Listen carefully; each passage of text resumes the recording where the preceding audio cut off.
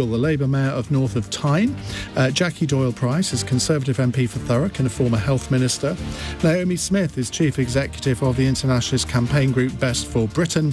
And we have the political YouTuber Mahyar Tousi with us as well. Let me remind you, you can watch us on Global Player as well. 0345 6060 973. Tweet at LBC. Text 84850. Cross question with Iain Dale. This is LBC. Well, welcome to you all. Let's go to our first question. It's Chris in Richmond. Hello, Chris. Good evening, Ian, and good evening, panel. Should Christian Wakeford force a by-election now that he's decided to defect the Labour Party? What do you think?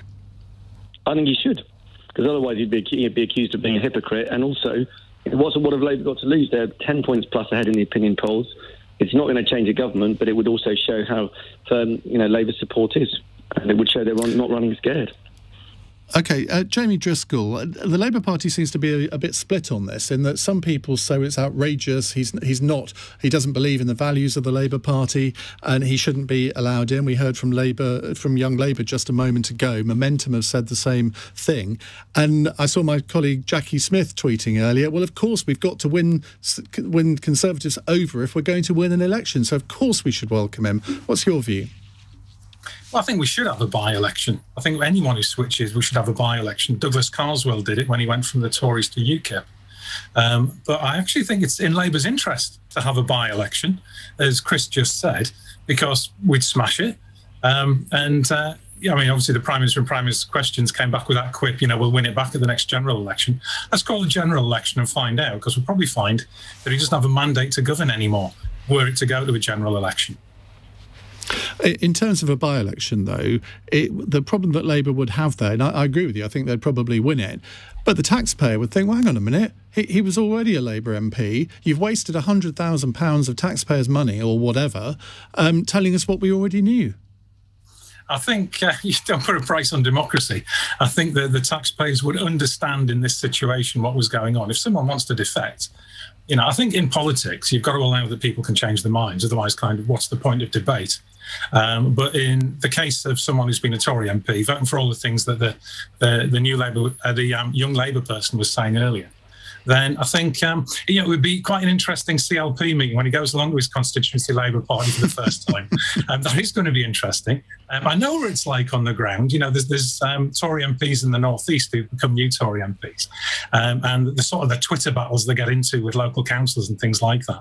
There's going to have to be a lot of bridges built, because if you're allowing that people can change their mind, you also allow that requires building bridges. The combined authority I run is cross-party. I've got Tories in my cabinet because that's the legal framework of governance that we use. And you have to be able to get on with people. And so that's the challenge that Christian Wakeford has to step up to. Well, if anyone listening to this programme is on Bury South Sea constituency Labour Party executive, we would love you to press record on your phone and record that meeting. I think it would be highly entertaining. Now, Jackie Doyle Price, I cannot imagine the circumstances that you could possibly ever defect from the Conservative Party. But if you did, would you regard it as incumbent on yourself to face a by-election? Actually, I probably wouldn't. You're absolutely right, and there are no circumstances. This party is my party, and I shall fight if it adopts policies I don't like. I'd fight against them from within. But I think that's exactly the point, isn't it? I mean, if part and parcel of participating in the political process is that when things change, you have to show a position of leadership and give challenge if you're not happy. That's we take our position as MPs, we are directly elected by our constituents. More often than not, we are reflecting their views.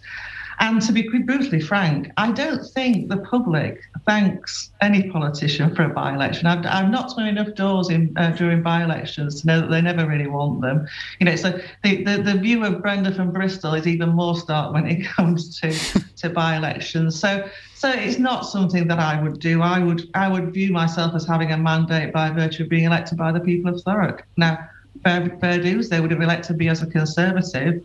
But, if I was so minded to leave the Conservative Party, something would be very seriously wrong, and I would need to use my seat in Parliament to fight that. You are my litmus test for that. Naomi Smith.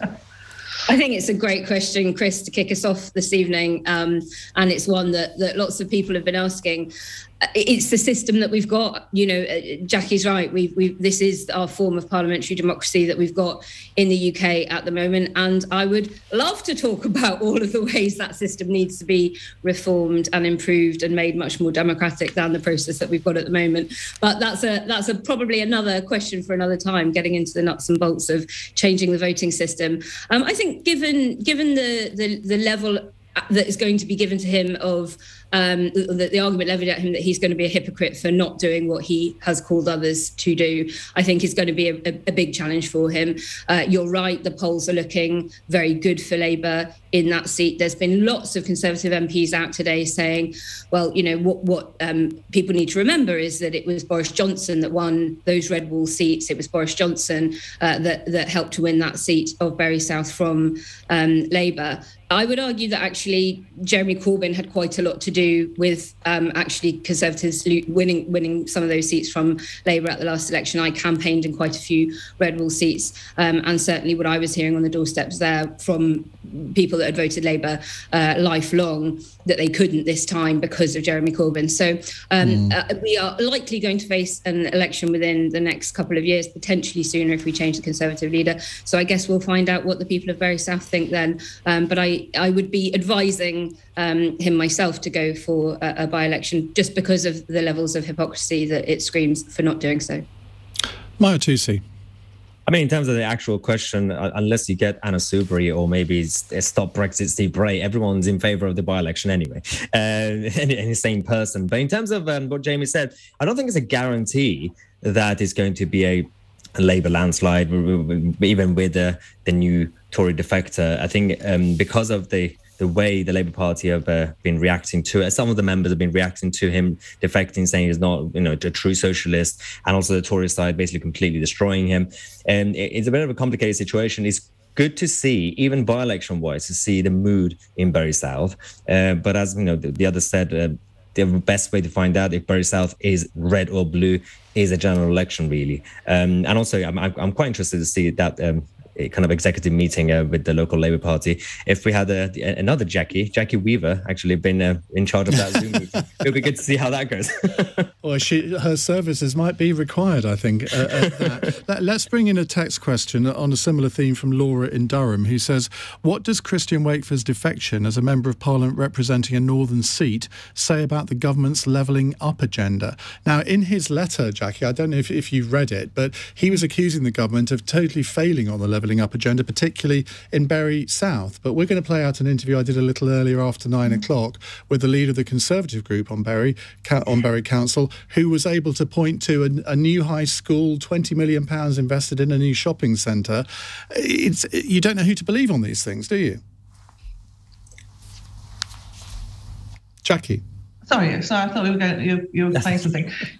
Well, it's interesting because I remember I was driving home last week when you were interviewing Christian Wakeford about whether he'd put a letter in or not, and I was listening to that interview and I was thinking, yeah, there was somebody who was clearly very conflicted. I think there is.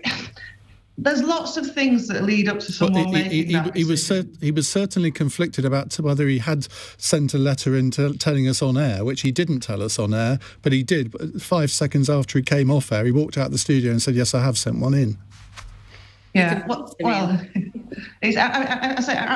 felt very uncomfortable listening to that interview, and I've also felt very uncomfortable hearing the reaction of Conservative members and of Labour members as well, because, you know, I do think that clearly he's put himself in a very difficult position. He's very conflicted politically.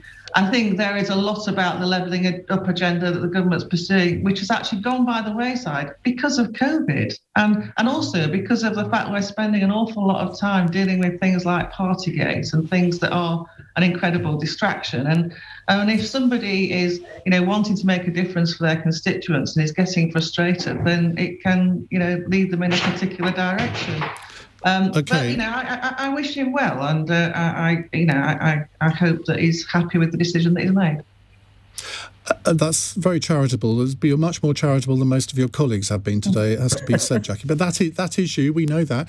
Jamie, levelling up agenda. You're obviously in the northeast. Do you see any evidence of it working? Not only in the northeast, in the front line of this is a Metro Mayor delivering it. Yeah, there's a number of things that the government promised that haven't happened. So there was promised there was going to be a levelling up and devolution white paper within the first year. Now, you can understand that being put back by some months because of COVID, but we're over 2 years and it still hasn't happened. And the date keeps changing. The promise, the integrated rail plan that Northern Powerhouse Rail, and this was a manifesto commitment, will be delivered, that's been reneged upon. So it hasn't happened in a significant way. What has happened is individual small funds that local areas can bid into. And I think everybody, and I'm not going to name who, but I talked to quite a number of Tory ministers and SPADs and think tanks. Obviously, as part of my job is to do the best for my area rather than necessarily engage in party battles. I'm not an MP. And they all acknowledge that this is a pretty inefficient system. So you've got this £4.2 billion fund, which is for the whole country, and you bid in for individual projects. But you spend all this time bidding in for projects. You don't know if you're going to get money. You don't know when your current funding is going to run out. You can't operate strategically. It's just a bad form of governance. And at the heart of this is a conflict between number 10 and number 11. So the integrated rail plan was underfunded because it spent all the money on HS2, basically from Birmingham to London, and the Chancellor refused to give any more. I'm told the reason the levelling up white paper is delayed is because Michael Govin's team are arguing with Treasury to try and get some money, so they've actually got some money to spend rather than just announcing, changes in the deck chairs. So they haven't delivered. They absolutely need to deliver. And local mayors, cross-party, we're all agreed on this. Transport for the North, cross-party, it was unanimous that we want Northern Powerhouse Rail delivered. So everybody who's representing anybody in the North says that this hasn't happened and it needs to happen. OK, well, we'll have more from our panel in just a moment. 0345 6060 973. It's called Cross Question with Iain Dale on LBC. 18 minutes past 8. With me on Cross Question, Jamie Driscoll, Labour Mayor of North of Tyne, Jackie Doyle Price, the Conservative MP for Thurrock, Naomi Smith from Best for Britain, and the political YouTuber Mahyar Tousi. Let's go to our next caller. It is Clive in Miami in Florida. Hello, Clive. Hi, Iain. Question is it disingenuous for the Prime Minister to point to the success of the vaccine rollout as the single biggest index of trust in his government? Jackie Doyle Price, you were a health minister through the first part of the pandemic, I think. How do you respond to Clive's question? Well, I think if I was in Miami, I wouldn't be worrying about watching all this. But let's be frank. The government did make substantial investments and took a gamble. It was a big gamble in investing in the vaccine, and it's a gamble that has paid off.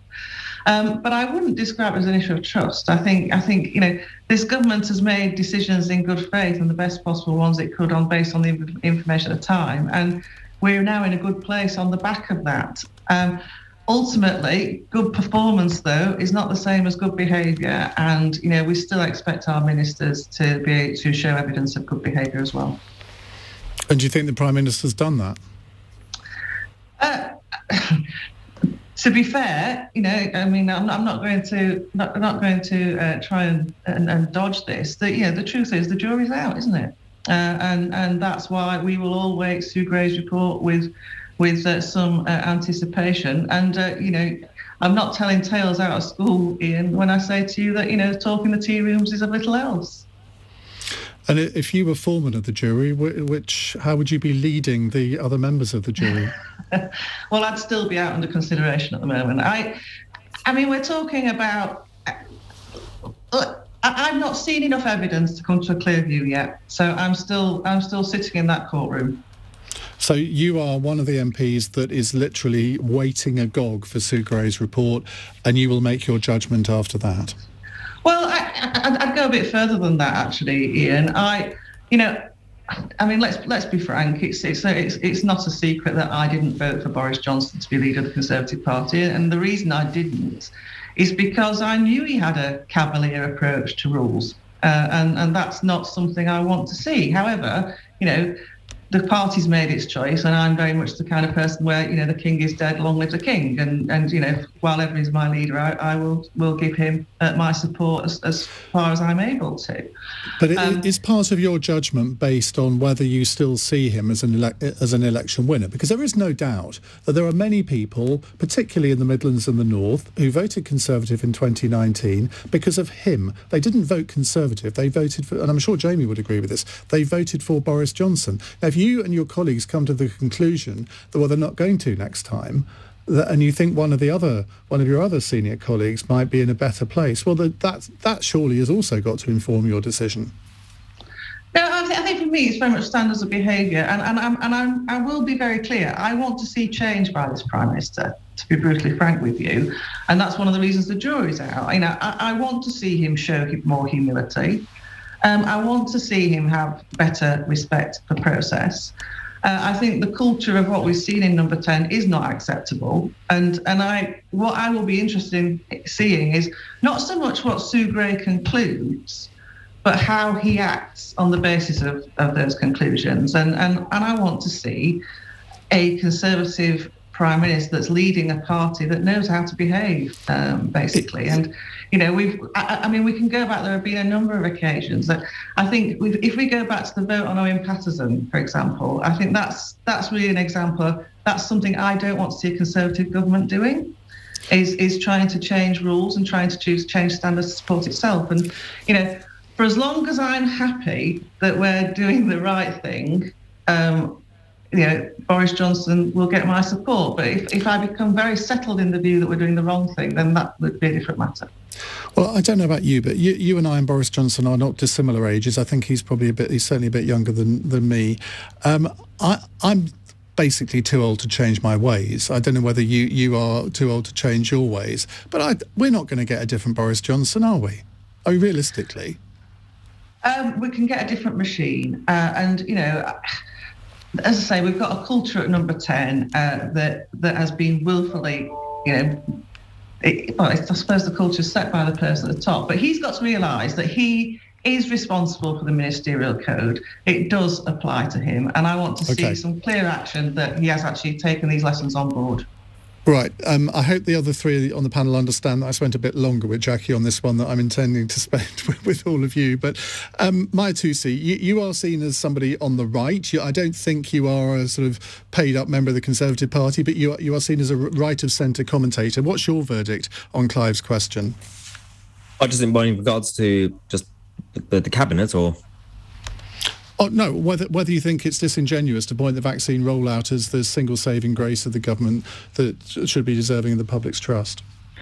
It is a good point, because there's a lot of other things that, for example, the cabinet and the government, generally speaking, could boast about, and we could praise them. And as you said, actually, about half an hour ago, before this show started, you were talking about how we always have to be objective, and I always try my best to be objective. When Boris or the cabinet do something good, praise them. When it doesn't, criticize and actually try to be objective. And I think there's a lot of things that the government have done okay, and there's a lot of, I think the disappointments are too visible, whether it's the border control or the levelling up agenda. I know that actually I agree that the pandemic stuff didn't really help, but it's too much rhetoric and less action. But with this, I think it's a big gamble when if a government or the leader come out and say, well, this is basically the only big thing. And it will always backfire. I think there's a lot of things that, because some people on the left will come out and say, well, you can't take too much credit for this. There's other people involved. And in that case, everything that happens, any policy, there's always other groups that do it, whether it's civil servants or, the health experts or whatever. And a good leader, a smart leader, takes credit the right way without coming across as too much me. And also delegate the right way. Boris was, to be fair, I backed Boris because at the time, because it was, I thought that he was good at delegating, and he was doing that as mayor of London. But I don't have faith in the team, the people around him. What happened to his delegation? That being a smart manager, he's not good with details. I get it, and he's not a perfect character. And as Jackie says, I agree with her absolutely. And I understand why she didn't back him at the time. But I had faith that he would be a good delegator, and he would actually understand to get the right people involved to make sure that everything else goes smoothly. Jamie Driscoll, what's your answer to Clive? It's interesting. Mahyar, I think, raises a key point there. Any politician in charge, you don't do all the work yourself. Everybody who knows anything understands that. And it is about the points at which you intervene and make the decisions and the strategy is set. So the decision to buy a load of vaccines was a good decision. We'd expect any government to get more decisions right than they get wrong. You know, you've got a whole team of advisors around you. You know, it takes some going to get everything wrong. But I think the big mistake that the government made in the handling of the vaccine came down to how they communicated, how they drew in other partners. So if you look at something like the vaccine rollout, essentially, you know, scientists are cracking on with it, and there's nothing really you can do as a government in the short term. You've either got a load of educated, skilled people in this workforce, or you haven't. So they develop it, the government buys it.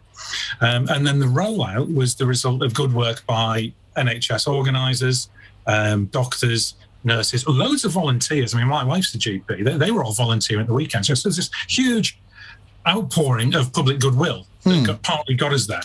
If you compare that with the test and trace system, which is a very complicated system that involves you passing information around, then that was disastrous. And we got to the point where senior civil servants were investigating this and saying it was the biggest waste of money ever, running into billions, because central government just basically didn't tell us what was going on at time after time. And so the strategic decision and management that's perhaps down to the politicians at the top, I don't think they did a particularly good job at. Yet despite the fact that the vaccine rollout was good, and you know, everybody involved in that deserves credit. Naomi Smith. I mean, I absolutely agree on the point that Jamie just made about the volume of people that were involved in that vaccine rollout delivery, and the NHS, of course, deserves huge credit for it as well. And I think on the issue of trust, and hi, Clive in Miami, I will gladly swap places with you because it is plummeting temperatures here. So please do make the most of having a far, far, far nicer winter than we're having. On the trust issue, the government has broken trust on a lot of fronts, whether it is that levelling up agenda, really failing parts of Yorkshire and the North East around, you know, the Northern Powerhouse and the infrastructure that they were promised, whether it's about, you know, universal credit uplift being scaled back and the cost of living that is really now beginning to bite, whether it is things like dodgy PPE contracts and, of course, the wasted billions on the failed test and trace programme. But on vaccines specifically, yes, of course, we did very well.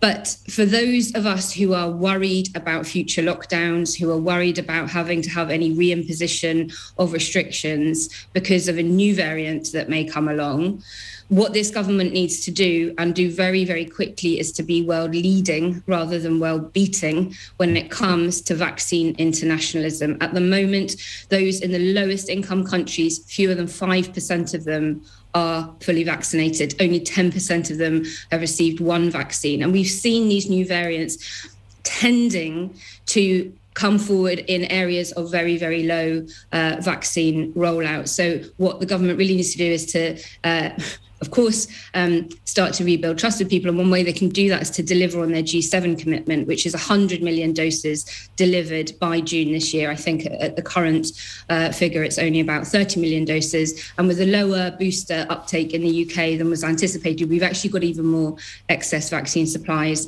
than we thought we had. So I think this government really needs to get on with that to keep us all safe. Jackie Doyle Price, you have a new fan. It's Brian in Dulwich. He says, this Conservative lady is giving me some faith that there are still some good members about. I've heard a lot of guff recently. Can we say guff? I think we can.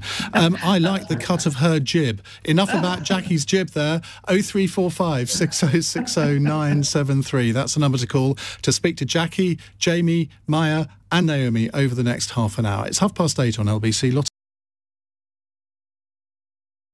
Cross Question with Iain Dale on LBC. 8:34 on LBC. Jamie Driscoll is with us, Jackie Doyle Price, Naomi Smith and Mahyar Tousi. We have lots of calls to go to, so let's go to Dean in Abingdon. Hello, Dean. Good evening, Iain. Good evening, panel. Hi. I'd like to ask what the panel think about clinically vulnerable people, me being one of them. We've had no instructions from the government that everything's going to be dropped. My fear of going out would be that people will not give me space, which I would need. Therefore, I'm going to be trapped again.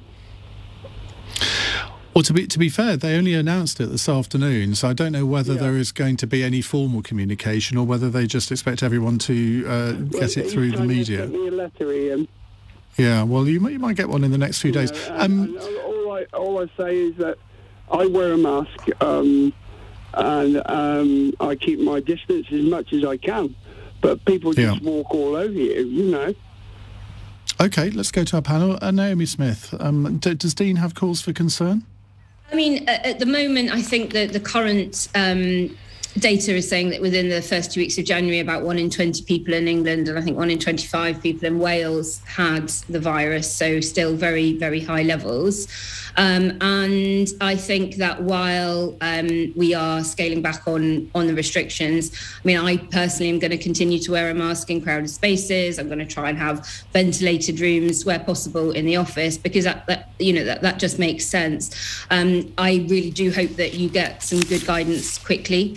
And, you know, I do feel very, very sorry for those who are asked to enforce mask wearing when it really isn't their job to do that. And you know, it has been a real pressure on retailers and transport workers who, you know, would presumably for their own health really quite like all of their passengers and customers to be wearing masks and keeping safe distances. But, you know, with what power can they really enforce that? And certainly the police have said themselves that, you know, it's not really something they've wanted to enforce. So it has been very, very difficult. But you would hope that the decency of a fellow human being would give people some space while case rates are still so incredibly high. And I wish you all the very best, and I'm very sorry to hear about your situation. And I do hope that everybody who's clinically vulnerable gets some really clear guidance very soon. And do you think that this phrase "returning to normality" is going to be when you and I don't want to wear masks? Well, in fact, we probably don't want to wear masks now, but we do. It's when we don't wear masks in future, and when people like Dean can feel safe to go out without any restrictions. That's got to be surely what we've all got to aim for. Absolutely, and that's, you know, why I was talking about the vaccine internationalism point earlier before the break. We are at risk of new variants emerging and of then having to have a reimposition of restrictions and potential lockdowns if we do face that. So the best thing that the government can do, and advanced economy governments around the world can do, is to make sure that those lower income countries all get access to the vaccines that we've all been so privileged to be able to get access to. Jamie Driscoll. I think Dean's really representative of a lot of people's concerns on this. There are also, we've got to take into account those who are working in public-facing situations as well. You know, we want to operate with as few restrictions as we can, but if you're in a public-facing job and you're very close to people, you are going to be nervous a little bit. You know, there's still loads of people off work because of having COVID, being pinged with COVID and other things like that. And there's still, one of the things actually I think I would very much like the government to focus on much more strongly is there's still like that section of people who are vulnerable either because of their age, mostly, or in some cases because of the medical conditions, who haven't been triple vaccinated. And I don't think we should be waiting for that to just take effect. I would like to see significant investment in making sure those people are kept as safe as possible as a result of having all three jabs at the right stage frequency. So I think that's what we want to get to as soon as we can. Mahyar. I mean, it's a very good point, actually, in terms of, firstly, this announcement, whether we should expect more details, because usually you get more details in terms of the communication, either from the Prime Minister on TV or something, or in the press.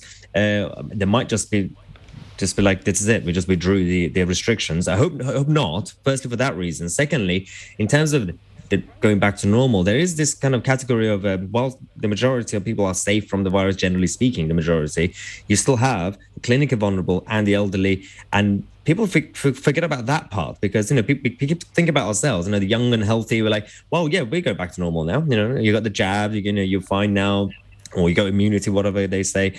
But then actually there is this part that I think the government's job should be to now, in the new normal or going back to normal, to find an efficient way to communicate directly or semi-directly with the clinically vulnerable, with the elderly as well. So they could say, fine, if you're young and healthy, you got your jabs or whatever, you're fine. We're not going to come after you anymore.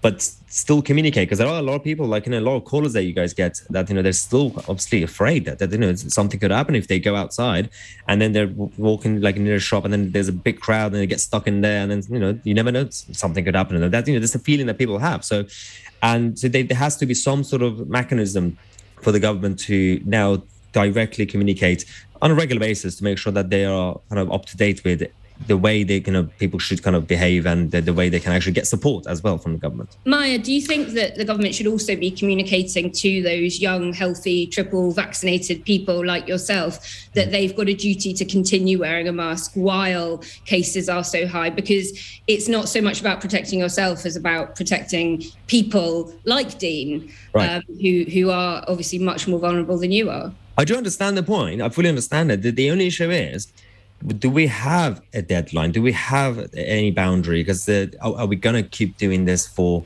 5 years, 10 years, or forever? Is there a point where we're like, okay, we've now done the study, the virus is now fine? Because I do get why we could do that. Communicate with everybody else to also be responsible when they go to Tesco or whatever. But in reality, it will make things difficult. I mean, there is this tension within society, and I'm not just talking about there's a small chunk of anti-vaxxers protesting. Not that. There is a tension where people just don't like restrictions, too much restriction for too long, because they think it's just for the sake of it. Unless you find a new way to kind of convince people and explain to people that, well, we're going to have the daily kind of, at least culturally, restrictions. Like in China, people walk around with face masks all the time anyway. Unless that happens in Europe and in the West in general, it is quite difficult to do that. And that, as Jamie said, that one of the problems we had with test and trace was that it's not just the government or bureaucrats. You also have to rely on people to actually use the test and trace system properly. And when they don't obviously communicate it, the whole system kind of fails. But that's kind of the reality, I guess. That's the problem.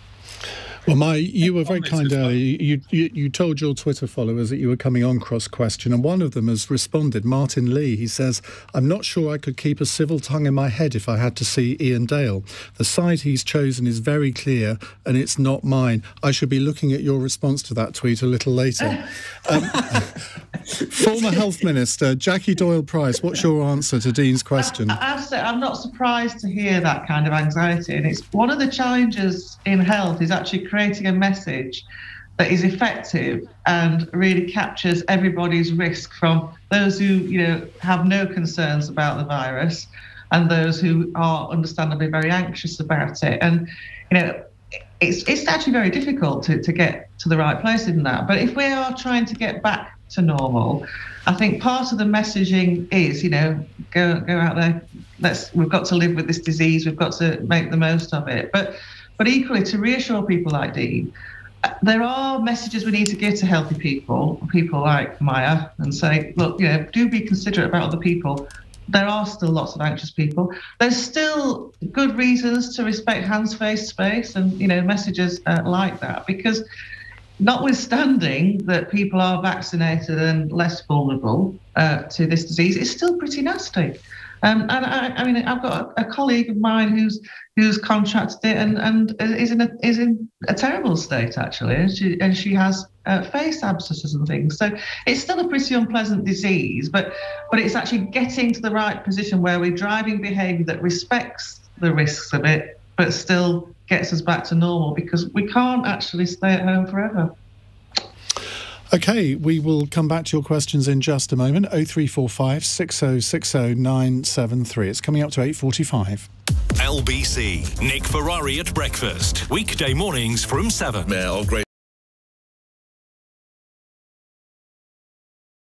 Leading Britain's conversation. Cross Question with Iain Dale. Tweet at LBC. 8:47. Jamie Driscoll, Jackie Doyle Price, Naomi Smith and Mahyar Tousi with us answering your calls. But this is a text from Alice in Manchester saying the situation in Ukraine is only getting worse and it seems to be getting lost in the noise of UK politics. Do you think that Boris should just get it over with and leave so that we can start focusing on the more important stuff? Naomi? Yes, I think he is now putting us in a position where we are losing authority and credibility. One of two things happened. He has either lied about going to a party, or he was too stupid to realise he was at a party. And neither of those, I think, are characteristics we need in a prime minister right now, given the multiple threats that we're facing on many different fronts. He has lost the authority to implement not just COVID rules, but any of our laws, frankly. He's losing the support of his backbenchers. He is losing the support of his voters. He has lost an MP today, of course, as well. And we are losing our soft power globally as well. The New York Times front page of its international edition last week was talking about... You're not going to quote the New York Times, are you? They are so anti-Britain. But it's just a joke. It's not just the New York Times. I mean, look at his last press conference at COP26, Iain. He had to stand up in front of the world's attention and other global leaders to categorically state that the UK was not a corrupt country. And I mean, I'm sort of, as a patriot, that embarrasses me deeply that we've now got a leader who, isn't commanding the respect internationally that he should. And the soft power erosion that has come with his leadership of our country is real. And at the moment, we need to be aligning very closely as a Western alliance. Of course, it's not just the Johnson regime that has eroded Western influence. It's also, of course, the Trump years of the USA. But never has the Western alliance been weaker. Brexit, of course, has meant that the EU isn't as strong as it once was. And Trump's impact on the USA, and then the withdrawal of both the UK and the US from Afghanistan, and who has been there waiting in the wings to seize on all of this, who wanted Brexit and Trump more than Putin did. Very, very few people. And so he is, of course, exploiting the situation that the West finds itself in, distracted by other issues. And he so often is talking about this in terms of NATO, and in terms of, I can't have NATO forces on my borders. But actually, when you look at history, when you look at the invasion in 2014 of Russia into Crimea, then that was off the back of the people of the Ukraine saying that they actually wanted to join and have closer ties to Western Europe than it did the Central Asian and Russian sphere of influence, customs union and things like that. So it was actually a direct response, I think, to him being very concerned about the sovereign nation that was Ukraine wanting to forge closer links with Western Europe than with Russia. Well, that's the key there, isn't it? Ukraine is a sovereign nation and it can decide its own future, or that ought to be the case, I would have thought. Mahyar Tousi. I mean, firstly, when it comes to Ukraine and also just our foreign policy, luckily we have a system where, and at least it used to be like that, the establishment, the Foreign Office in general and Defence MOD was strong enough to, regardless of who the leader is or if there's a problem with the leader, then they can still have plans in place in terms of rhetoric, at least in dealing with these sort of things, diplomacy-wise. But also, let's not forget that we're no longer that empire that we used to be. America is the main player, and it's the fact that Joe Biden's leadership is so undermined that Putin now is brave enough to, even as a bluff, even if it was a bluff, to actually even say these sort of things of like, well, we're going to go to Ukraine. So whether we like it or not, I know we still are a major player. We kind of have to follow America. So Americans need to sort out their problems first. But I still also agree that, yes, we need solid leadership. And right now, Downing Street needs to sort out their problems because if we want to have even soft power, we can't continue like this when we, inside the country, we're talking about gossip politics in Westminster. And then also around the country, there are people who are concerned about various issues, but also internationally, we used to be respected. And I still believe that we are respected, but I want to make sure that, we go back to being that the strong soft power so that we could actually influence, not just follow America. Jamie Driscoll, President Zelensky of Ukraine, said this evening, apparently, that he's expecting an invasion from Russia by the weekend. I mean, that would be catastrophic, but I mean, there's nothing that either Boris Johnson or, frankly, any British Prime Minister could do to prevent that, is there? I wouldn't expect Boris Johnson to necessarily prevent an invasion from Russia. That will save his job. Putin is a notoriously dangerous politician with no respect for any kind of safety or human rights, I don't think. And if you look at the history of Russia in places like Chechnya and things like that, it's pretty abhorrent. The issue, though, I think that Alice is asking about is it's about the pantomime, isn't it? Which is essentially what a lot of this is. It's a very Westminster bubble story. And the people I talk to are scared about their rising fuel bills. The fuel prices are going to be shooting up 50%. Inflation's passing 5%. That's the headline. But the cheapest pasta, I was looking at some figures earlier today, was 29p a kilo a year ago, and it's now 70p a kilo. That's 141%. So for the most vulnerable people, these are the things that we need fixing.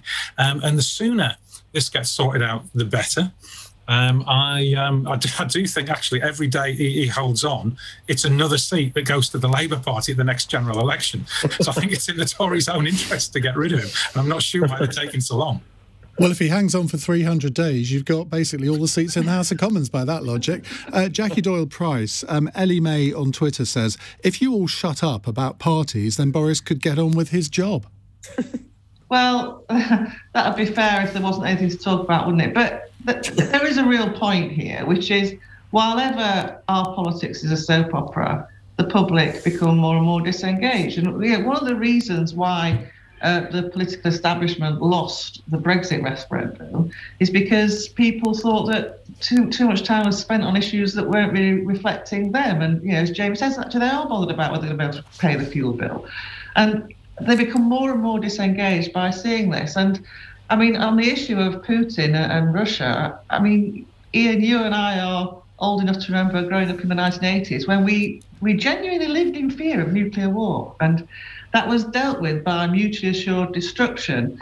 And it's almost like we've lulled ourselves into a false sense of security. We've always become too self-indulgent in the West about our politics, that we've actually allowed these hostile actors to become more emboldened and more confident. And I think collectively we do need to have some decent leadership. And I mean, really, that's another message that I have for the Prime Minister. You shouldn't be distracted by silly things like this when there are really important issues that require our attention.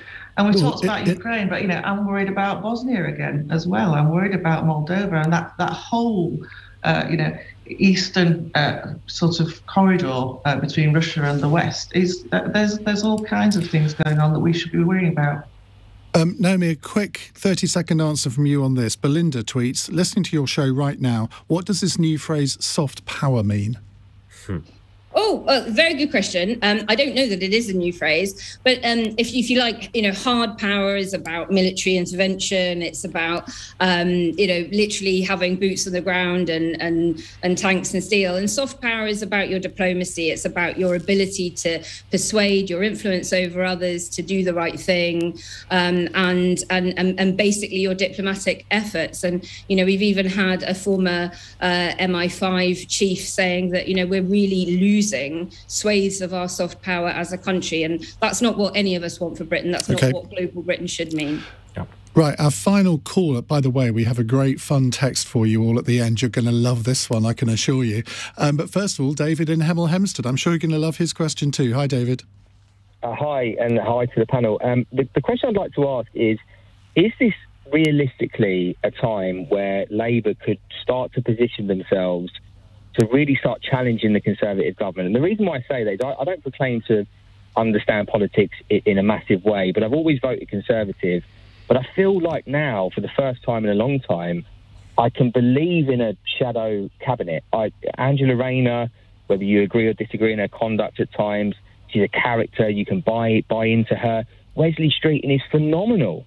I mean, irrespective of the position the party might be in, I mean, you look at the state of the Conservatives with Boris right now, roll Wesley Streeting out in front of the media and he's going to do you a good job. And I'm starting to feel like they are positioning themselves very well to make a credible challenge. And I just want to hear the thoughts of the panel and yourself, Iain.